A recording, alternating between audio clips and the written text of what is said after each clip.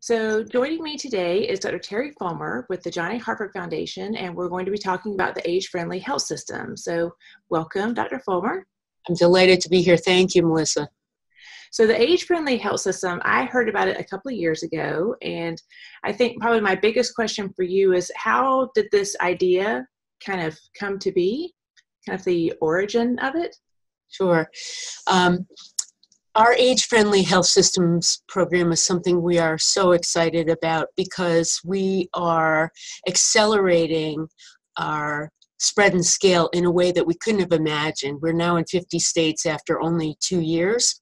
And it's because fundamentally people understand that they want care that is age-friendly. They want care that's responsive to their needs and that speaks to them. And so this came to me as a practicing nurse, and that is that I see disjointed care. I see care where the handoffs are not what they could be. And I see us focused on disease-specific conversations, which is not necessarily the best way to think about older people who usually have 3 to 5 chronic diseases or conditions and are managing multiple medications and have complexity.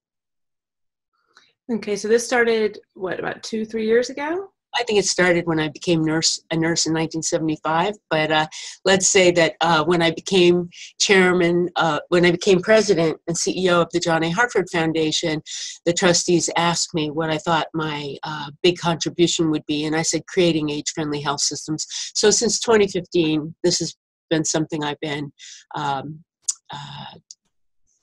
unpacking and creating a conversation with the Institute for Healthcare Improvement. Okay, so for someone who's never heard of an age-friendly health system, can you give us an idea of what it is? Sure. Age-friendly health systems are systems where you can count on people thinking about you and what your care needs are. So we have a set of essential elements, what we call the 4 M's, what matters to the older individual and their families, mentation, that's your mind and your mood, mentation, medications, and mobility. And we say to older people and their families, you should ask about the 4 M's and ask your care provider to think about those 4 M's with you. So what matters to you, why you're at the visit, what your goals of care are, and to try to be as goal concordant as you can be. Mentation, asking about your mood and your mind and whether anything has been changing or anything that's a problem for you.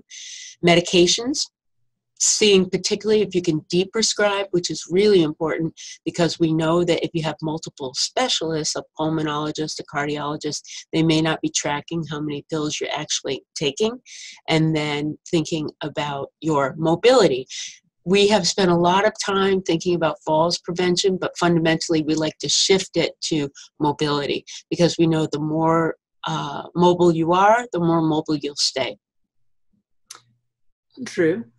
So a lot of what you just talked about sounded more like with a primary care visit or in like some type of clinical interaction, but this is also spreading into like more hospital settings.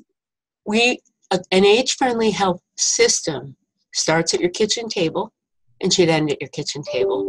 So no matter where you are in the care continuum, whether you are doing telehealth from the Adirondack Mountains, where I'm from, or whether you are on the 30th floor of your urban environment, that's where your care encounter should start and what you're thinking about.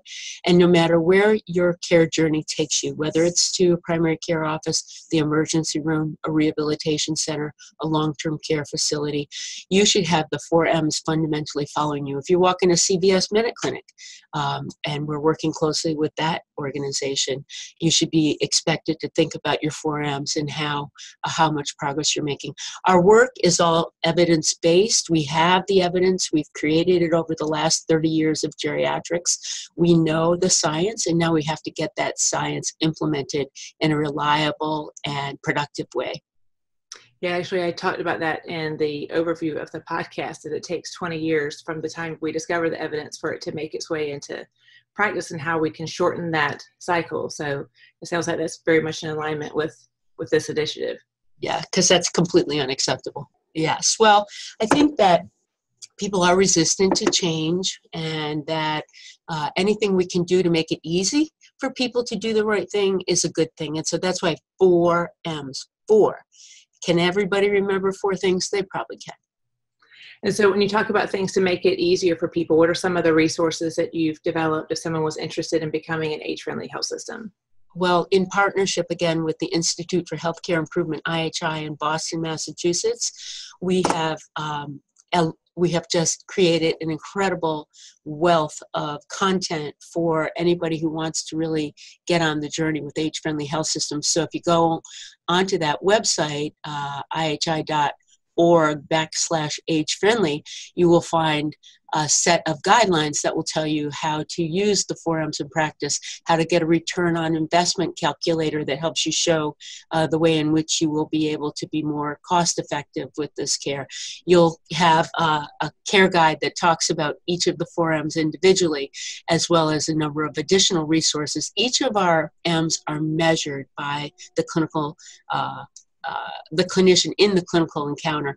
So if you are talking about somebody's mentation, you're going to be doing like a UB2 brief screen, which is one to detect any kind of delirium. You might use a CAM assessment. If there's evidence that a person seems to have more profound changes, you might have a dementia screen. So it's all using the science that we already know, but putting it into practice in a way that is reliably done across care settings, reliably done across clinicians, so that an older person has a true sense of what's changing for them, what's improving for them, what might be changing in a way that they want to correct pretty quickly. So we have those resources. We're also currently underway with the American Hospital Association, and they too have an age-friendly website. And so along with Jay Bott, Marie Cleary Fishman, the AHA has action communities they've got underway right now where you can sign up, be a part of an action community with the age-friendly health system momentum, and be a part of a cohort that is making the journey to become age-friendly. We're also working with the Catholic Health Association. The Catholic Health Association sees 1 in 5 clinical encounters in the United States. And so they're large, they are mission-driven, and they are wonderful partners with whom we are currently working. So all those groups, and we welcome additional groups all the time. So since you started this, how many health systems and hospitals have been involved, and kind of what's your vision for where it's going to go? So the goal is 20% of health systems by 2020. We are in 2020, and we're rolling up to that by the end of the year, and we're going to make it. And then we have an even more ambitious goal by 2023 to be in 2,500 of the health systems. There are about 5,000 health systems in the United States, and we think there'll be a tipping point where everybody will want to join us. And so to make sure that that happens, what are some things other things you've been doing to ensure that Sure. point? So we make it easy for people. There is not an enrollment fee. The materials are free. Everything is open source. And so to have that material at the ready so that you can go ahead, put your logo on it, adjust it to the particular circumstances of your environment, that makes things easier. We provide the faculty, and so we have regular webinars, and you get world-class experts like Mary Tenetti and Mark Supiano and others across the United States who are there for you, and that's a pretty big gift. And we also have ways that people can ask questions on an ongoing basis and get time-sensitive answers. And so some of the other policy things that I've seen is with the geriatric workforce enhancement programs and some of that work. So maybe you want to tell me a little bit about that? Sure. We were especially thrilled when the Health Resources and Services Administration, HRSA, and the GWEP program under the leadership of Joan Weiss agreed to go ahead and embed the 4 M's and the age-friendly mechanisms of change into the GWEP program. So Geriatric Workforce Enhancement Programs, the GWEP program, Geriatric Workforce Enhancement Programs, are there to make sure that everybody is ready for the changing demographics and that they are, they have the necessary strategies and tools at their ready so that they can really do the best job with their older patients. And so the GWEPs have been a tremendous asset to our work and really helped us begin to get that workforce to think about ways to use the 4Ms in their practice. We see a lot of success in the annual wellness visit, for example, for the Medicare annual wellness visit. And we know the GWEPs are innovating as we speak. It's really exciting. Yeah, I've been very excited to watch the progress. In fact, age-friendly, I was looking through congress.gov the other day, and there's actually age-friendly legislation in That's Congress right. right now. And that's moved this a little bit more into the area agencies on aging. And so that's terrific. Now, there are also, you may be aware, Melissa, there are also age-friendly cities and age-friendly communities. And what we say is you can't possibly be an age-friendly city if you don't have an age-friendly health system in it. You can't be an age-friendly community unless you have an age-friendly health system within your catchment area. And so that helps people really think about what we have to accomplish, and we're doing it in partnership. I just recently put a paper under review called the Age-Friendly Ecosystem, which talks about how all of those elements can roll up, because people talk about their age-friendly care, their age-friendly cities. We know dementia-friendly is a term that's coming into parlance. So the public needs us to be clear about what the phrase means so that they can measure it and understand it in a way that they can count on it. So speaking of the public and consumers, so if I were a person listening to this podcast and wanted to know if I had an age-friendly health system, or if I was part of an age-friendly city, like how would I even find out if my community was becoming age-friendly, and how to help them? That's a great question. We have been working with WebMD. We had a wonderful survey that we were able to engage WebMD to complete that to conduct that survey for us, national survey, and we asked older adults and their caregivers what they thought of age-friendly and what they thought about the 4Ms, and we learned so much from that survey. This is a consumer-facing magazine, WebMD. You'll usually find it in your doctor's office, and we also had a wonderful panel down at their headquarters in Hudson Yards here in New York City, where we had Rod Hochman, who's the president of the American Hospital Association Board, Don Berwick, the founding president of the Institute for Healthcare Improvement, Martha Stewart, who's an incredible champion for great care for older adults because of her experience with her mother, and Faith Mitchell, previously the president of Grant Makers in Health. Those 4 people did a beautiful job reflecting on what age-friendly meant to them and what they believe is right for the nation and for the world. Everything we do with IHI immediately goes global, which makes it even more exciting. So what should older people do? They can go on WebMD, and there's content about age-friendly. And basically, if you just can commit to saying to your clinical provider, I'd like to talk about 4Ms. I'd like to talk about what matters to me today, why I'm here, and what my goals of care are. If my memory's not acute enough for me to be able to do that, I want my caregiver with me to be able to do that. I want to talk about my medications and see which ones I can get off and which ones are causing me symptoms.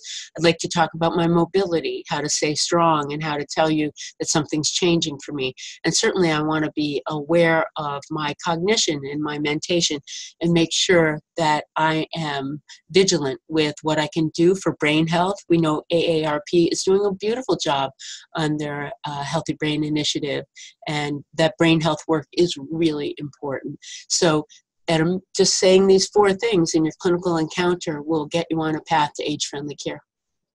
Right, so I think that's great to kind of give that power to, if there's a caregiver listening or an older adult, to say, if they're not age-friendly yet, you can actually help them become age-friendly by just asking the 4 questions for yourself and being a good advocate for yourself. Yes. And I think one of the things that we've talked about before too is that, geriatrics has always been kind of its own kind of specialty.